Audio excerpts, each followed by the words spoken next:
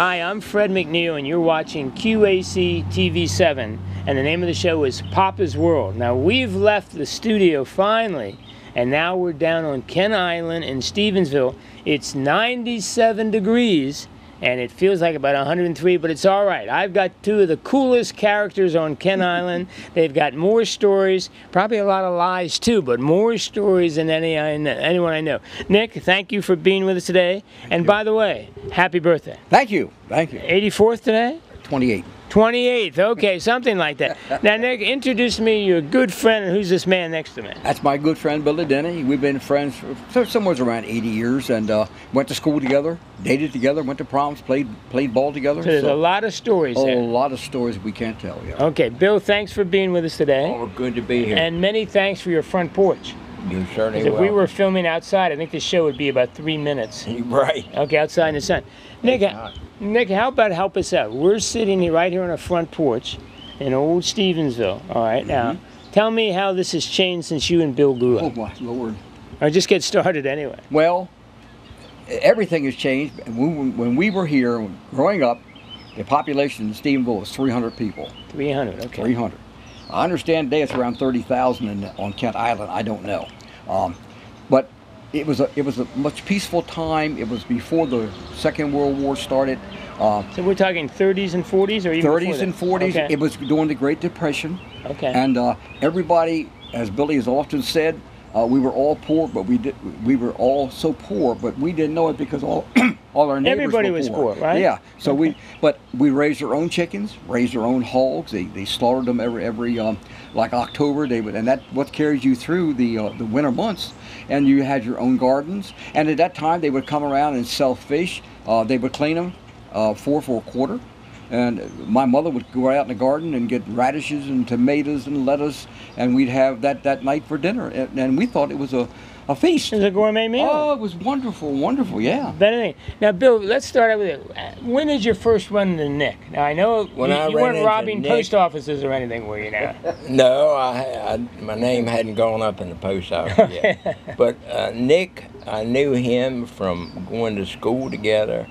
Nicky and I and another guy by the name of Donnie Crouch, we started first grade practically together. And this is not early or mid 1930s? Let me get my years. I would say it's 38. 37, 38. Okay. Mm-hmm. And we went to school together. I had my bike, my brand new bike. Donnie had his, Nicky had a bike, and we all went to school together.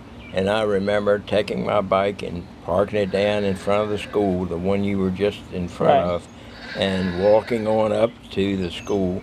And I had my new book bag and my new little notebook and everything.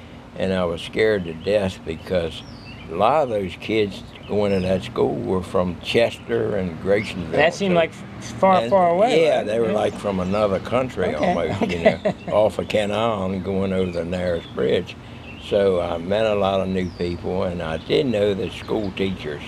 In fact, when I bought this home I'm in now, Mrs. White, and she was a Price before that, she lived next door to me. This was the school teacher? The school teacher that I went first and second grade to. And would you like a little story about it? Sure, go ahead. Well, when I was in the first grade, of course, I was learning. Now you and Nick are in class together? Or? Nick, yeah, anyway. We had learning the different A, B, C, D, the alphabet and so forth. Then the second grade we went on up and you'd put two letters together. So it would be A, B, Abba, and then B would be B, and C, and then they got to CH. And when you said CH, I always said ch. So Mrs. White we had these little chairs we were sitting in, and Mrs. White would say, Bill, say CH. I said, ch, and the whole class laughed. So we went on through the alphabet, and every time they said the next combination of letters, I was still hung up on CH, and I'd go, ch, and the whole class would laugh. And finally, Mrs. White said, Bill, we're on a later letter. I want you to not say CH anymore, but say whatever the next combination was. Well, Billy, I'm honoring anyway, Billy said when she got to the next set of letters, I said, ch, and the whole class bust out laughing. So I almost got put out of class about the third day in the second grade. Did the Everybody loved that chit-chit, so I used it all the time, you know. and driving this poor lady crazy. And Mrs. White never forgot it. So when I moved around here, my home in '53, she's next door, but she's the sweetest lady in the world. So she actually didn't say, "Oh, my, not Bill Denny moving next door to me." She came over and welcomed me into the home and so forth and so on. So through the rest of her life, we lived next door, and she had us over every Christmas and so forth for cake and so forth. And really, I learned to love the lady A wonderful rather lady. than tease her. Okay, no anymore. more chit-chit. Now, give me this? 1938. Let's set the scene here a little bit. Before World War II. Oh, yeah. FDR's president. So Yes. tell us a little bit. Remember who the governor was, by chance? 1938. I believe it was Nice, because Nice. we built a ferry and named it the Harry W. Nice. Okay. And remember this, you probably don't know it, but in probably 1940, President Roosevelt stopped here in Stevensville. Genevieve Long was the postmistress, and she was a staunch Democrat. And in those days, whoever was president, that's who the... He appointed the postmaster, Oh, correct? yeah, Yes, yeah, right. Yeah. And I have pictures in my book Of him FDR? there. Yeah. In fact, he stopped right in front of the Dr. Norris's drugstore, and that was right next to the post office. Okay. And I wasn't there, but people have given me pictures of Of it. FDR right here in Stevensville? FDR, yep. Hey, would have taken a boat across, a ferry, or He how took to the get ferry across. Okay. And in one of my other stories, they talked about him taking the ferry back to Washington. But the main thing was, he didn't have Secret Service. The Postmaster General Farley was with him, and one trooper. One state was trooper. it? That was it, yeah. No- But it was different. Listen, Yeah, it was times so were different. In the mornings, we'd get up, and our parents would say, "You're going to have a big breakfast." Well, my dad always had country ham, eggs, buckwheat. He wouldn't have pancakes, he'd have buckwheat. And Mom would say, "Okay, see you at 5 o'clock for dinner. Get out." That was it. Get That was out it. and play. Right? No video games or anything, No. right? No, Oh, video. We didn't have hardly TV. knew what a telephone We'd was. get together and we'd get our skates, and we would skate from here to Love Point to the ferry. And then we'd swim most of the day. Old roller skates with like the key to tighten it. And listen, this was all cement. Okay. And it was so bad that they had filled it with tar. And if you struck one of those tar puddles, you It's tar. stayed. You stayed. You there. got stuck. They had to come back and pull you out. Yeah. But then we'd go to Mattapique, and the Mattapique was a wonderful place. We'd all take our bikes. We'd come over here to Franum's or one of the stores and get a package of hot dogs and some rolls, and we go down there to Mattapique. And Tommy Ewan had the stand. That's where we bought our Cokes, with ice cream if we wanted. We'd spend the whole day on the beach. The whole Just having day. a good time. And when we come home, and Billy might say, "Come on around the house. Mom's fixing dinner. We'll have dinner together." So I'd have to go to my mother. No phones. Have to run to mother. "Mom, I'm going to have dinner with Billy." "Okay, have a good time." Wasn't worried about you. No, wouldn't worry. And I've said before, during World War II, we would walk out, be up here at nighttime, we'd skating, because there was no traffic. The only traffic was coming from the Love Point Ferry, and after night, you didn't see much of that. But you could go out here during the war, and Gabriel Heater was the big announcer for the war. Okay. And you walk up this street or roller skate up this street, and you would never miss a beat. Every house had him on. And Everyone he- listening to the war. Everybody, and he World War II. always started out with either, "Ah, yes, there's sad news tonight," or maybe, "Ah, yes, there's good news tonight. Our boys have taken such and such." So it was an update on what was going on. But you never missed a beat from here. right Everybody listened up to to it. the railroad station. Yeah. Bill, how about some of your early remembrance? Now, growing up, 30s, I mean, Well, small to roller skating in the middle of the street. Yeah, I guess the biggest thing I remember was getting my new pair of roller skates. Okay. And they actually had ball bearings in Now, them. these were old metal skates. Yeah, They all didn't- They metal. didn't have like a shoe on it. It was just No, a piece of no, metal, right? Yeah. We had a clamp that went Right, and it slid up and down, yeah. heel, and then the front hooked together with a little screw, and your sole had to come off your shoe before you lose that skate, and a strap around it. So it really held very good. And of course, my dad had the garage around town here, W. Denny and Son, so he would really put that skate on me. And when I got ready to take it off, I had to go to him to get it off. Yeah, He had that it so super tight. grip to get it off. Yeah, on my land, yeah. But I remember we would skate from Stevensville all the way to Love Point, which is about 4 miles. Just right down the middle of the road. Right down the middle of the road. No cars. The only thing we had to worry about was where they hooked the cement together was a big tar place, and you had to watch your skate would hit it. You'd sink in the tar? Yeah, and you could actually sink into the tar like mud, you know. Okay. But we rolled all the way to Love Point and back, and I wouldn't even be tired out. If I have to walk across the yard now, I'm tired. You get a little worn out like I did. Nick, how... Did wonderful things, you know. They were healthy, you know. Well, that's what I'm going to ask each of you. Now I think of children, and everything is organized. There's organized Little League, there's organized this, there's organized that. Now, when you guys were growing up, it was kind of like, hey, we kind of did our own thing? Oh, yeah. We played ball together. We didn't have a coach. We You just went to a field and got a ball in a bat? Oh, yeah. Okay. Soccer was the same way. Was there any Little Leagues at all? Or? Oh, no. Not around here, anyway. It was all neighborhood sports? Yep, all neighborhood, yeah. Okay. Now, tell me about schools now. Well, I want to tell you about our ball players. Oh, tell us first, about that, if sure. you don't mind. I can tell whatever you They had girls on our team. Each one of us choose. And these sides. are just pickup teams. Yeah, we'd get together with all the kids in Where would Stevensville. you play? We played here in a field, Okay. and had to knock down the weeds and all, and then get a brick and make first, second, third base and home. Anyway, the girls were better players than us boys, and half the time when I chose for somebody on my team, pick a girl? I'd pick a couple girls. Because they could throw and catch and bat, yeah? And they were prettier, too. Okay. The real reason. How about sport? I mean, so you were kind of like, it was a different world, wasn't it? It was children on their own in terms of we found our own activities, what to do. As we said, it was a different time, and you didn't have to fear for anything. And you know, your parents weren't afraid if you said, Billy, want to go skating? And yeah, we'll go skating. And 9 o'clock, they wanted you in.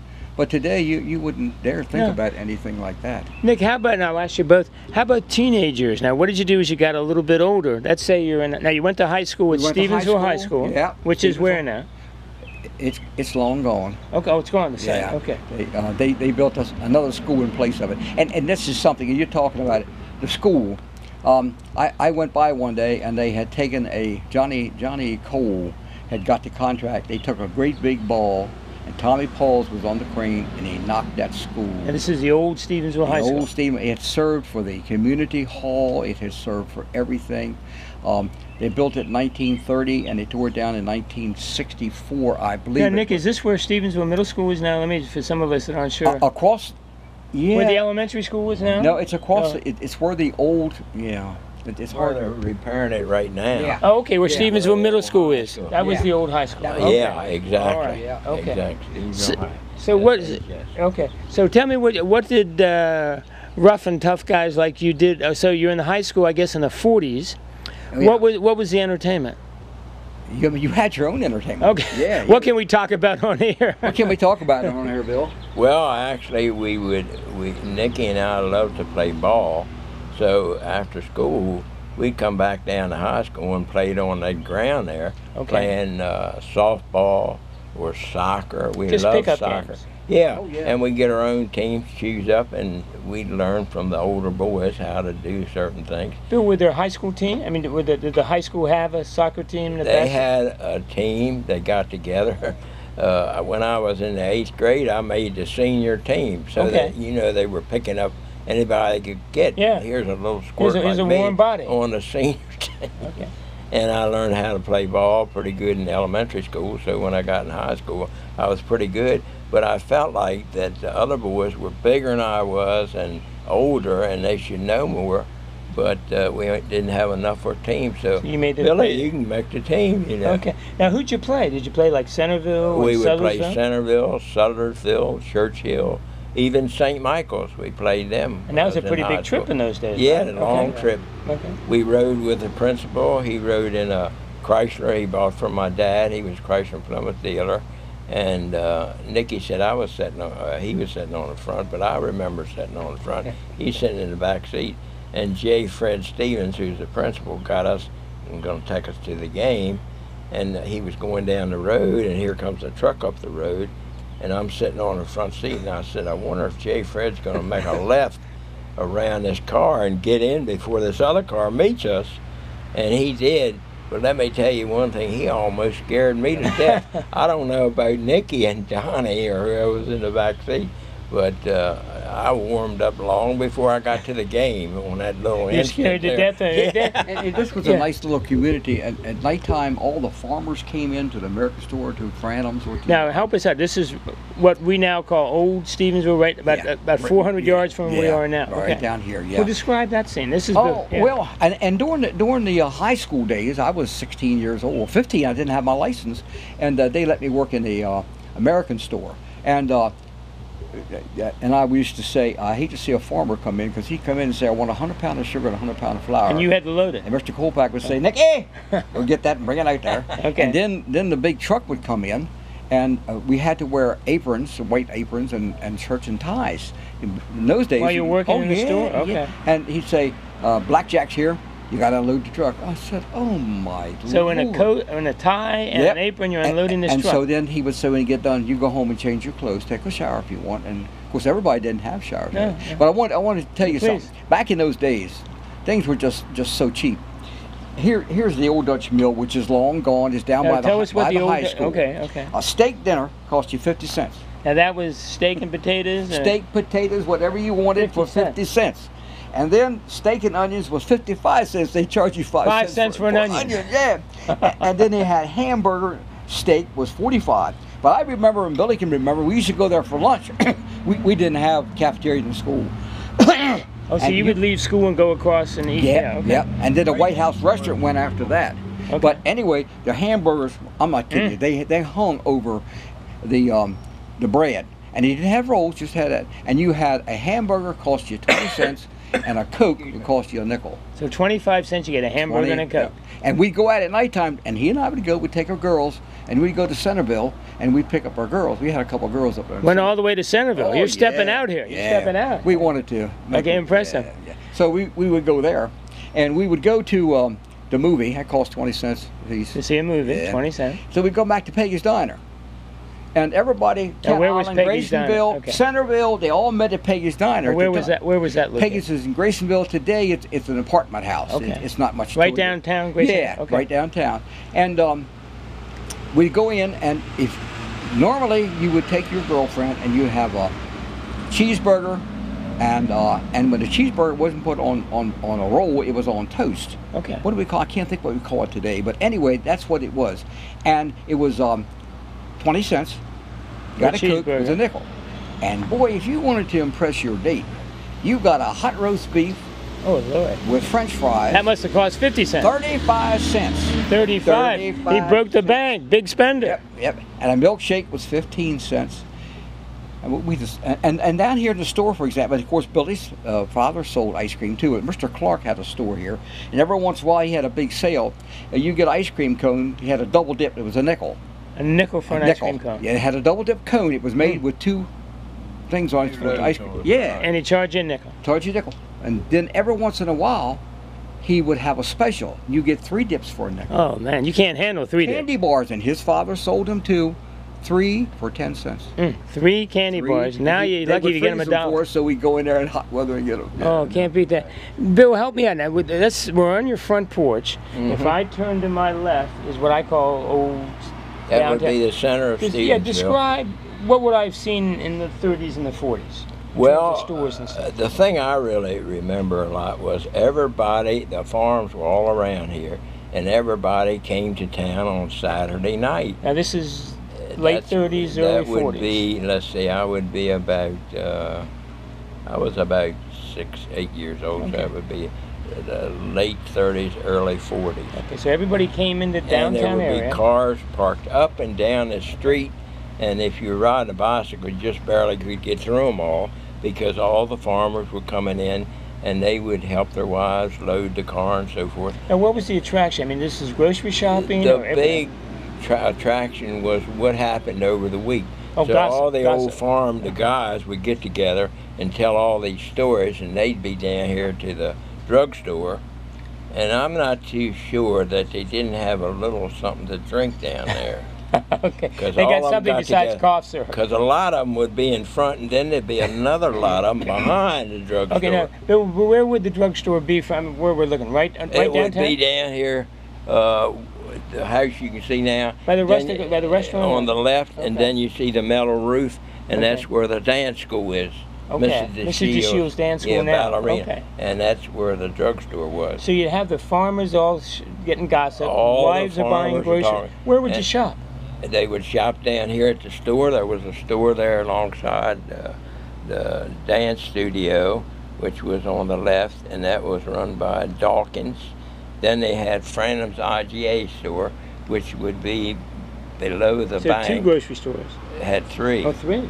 And then they had one that Nicky worked at, and that would be where the Cocky Lane is. That would be on the other side of it. So it was, I remember 3 stores there, and then I remember a material store where they came in and bought yards of different things to make dresses. So they can make dresses. Yeah. That was a big deal there. But the biggest deal was being able to ride our bikes up and down this road. Without any fear of anything. And nobody got hurt, nobody ran over you. The cars would only go about 15 to 20 mile an hour, you know. So you could outride them? Yeah, we passed them on our bikes. But the big thing was just being out, no worry about anyone hurting you, and we could do just about anything. It was a different world, to do. wasn't it? Different It was world. a different world. And we actually respected the people. Except Halloween, we used to get a bar of ivory soap and soap all the cars up. And have a little bit of fun. Yeah, and we almost got caught 2 or 3 times, but the guys couldn't run as fast as we could, the older fellas, so we get away with it. But it was just a carefree time. Bill, I'm sorry, Nick, close-knit in terms of everybody knew. Billy just said how everybody respected everybody. Oh, yeah. I mean, I remember growing up, if I messed up, there were 4 neighbors who'd be on the phone to my mother at night. And it was that type of environment. If I got a whipping in school, I got one when I got home. Okay. Yeah. I wanted to say, Please. Billy's talking about Norris's drugstore. And when I was 6, 7 years old, Mom used to send me out to the post office to get the mail. I mean, And this was, again, about 400 yards from right where we are next now? to the drugstore. Okay. And Dr. Norris had the drugstore. And he had some of the first Cokes we saw, you know. Okay. And he this had, was a treat. Oh yeah, Okay. and then he had in the store. I don't even remember the Coke. But he had Coke tables, and they were like wire, but they had wood around them. And there's still some around today. Every once in a while, you see one in an antique store. Yeah. And people would go in there and have lunch, and I would just think, well, they must be rich. So I sat down there and have lunch. But then he had ice cream. It was a drugstore. It was an old counter Yeah. where people would have a lunch and we had 3 well, at one time we had about 4 or 5 doctors, but Dr. Satamar, Dr. Snyder, and Dr. Henry were really in our days. Now Dr. Kemp was before that, and they all lived here in the Stevensville area? Yeah. But I gotta ask, I'll start with Bill and I'll come back. What happened? I mean, is it the war or the bridge? I mean, Stevensville now, you know, I've been here. What happened with the doctors? Or Well, no, the what people? happened? Well, the people in terms of all the services, 3 grocery stores. David M. Nichols came here, and he was a Maryland Highway Administration, one of the people on the board, and he saw when he came over here riding the Mattapique ferries that this place here is really going to boom. So he came in here and bought farms, cut them into maybe acre lots, and then when the bridge went up, particularly the bridge, they came over here and got to the Eastern Shore. They didn't want to go home. Oh, So they Shangri-La, sold the homes on the Western Shore and came over here and stayed. Okay. He thought they'd just come over here for a weekend or something. But they got on the Eastern Shore and saw how nice it was and all the beaches and they want to stay over here. And that's where all these people came from. Before that, it was all farms and everything, but it's really changed. Okay. I wanted to say one thing. Yeah, Bill, how about we're going to wrap this up. Now, guys, I'm going to be asking you before we wrap this up. Can we do this again? Oh, We'll yeah. schedule Oh, a part. yeah. This is just the beginning, all right? We'll do this on a regular basis. Art uses house, Well, if we can use this porch, we'll stay here all year. Oh, yeah, Okay. Good, you wanted to say something. In 1917, the United States War Department tried to take this island to make it a Kent Island, a Yes. testing Oh, area or yeah. something. Yeah. And here's a picture I have here. And all these people went over to Washington and fought. They wanted to make this a base, proving ground. You remember? Like Aberdeen or something like Yes, that. Yeah. absolutely. Okay. They went there and they fought it, and the old hard Kent Islanders, they won. Good for them. They did again back in the 50s. Remember, Billy? And they tried to make this an air base. They tried to take this over. Kent Island is an Kent airbase. Island, yes, sir. They And I'm wanted to telling drop you, bombs out here. I thought they were Really? I thought it'd be World War III. I mean, they went to the far. That's where the meeting was, and some were for it and some against it. And boy, I said they're going to come to blows. They're going to be excited. Oh yeah. Well, guys, why don't we do this? Look at, first of all, thanks a million, Bill. Oh, you're Okay, and Nick, as usual, it's just wonderful. How about, can we make each other a promise? Let's do a couple shows like this, all right? Because we're just scratching the surface, right? We're only still in the 30s and 40s. Because I think people, as they moved here, are amazed at what a wonderful community you still have. But the old days of everybody knowing each other, kids being safe on the streets and stuff like that. Can we do it again? Sure, anytime. Okay, let's do it. Love to. And Nick, before I say goodbye to you, hey, happy birthday, Thank okay? you. And Remember Dixie, you got. I want Dixie to know in San Diego the show will be on TV soon. Look it, I'm Fred McNeil. We're on a very hot day on Kent Island, and let me tell you what, we're going to continue with this series with Nick and Bill because we've got a million stories to tell. I'm Fred McNeil. You've been watching QAC TV7 and Papa's World, and I want to thank my camera crew. They're out here in 97-degree heat, and Mike Francis is sitting in the sun filming. My time's up. Thank you for your time. We're going to see you next time.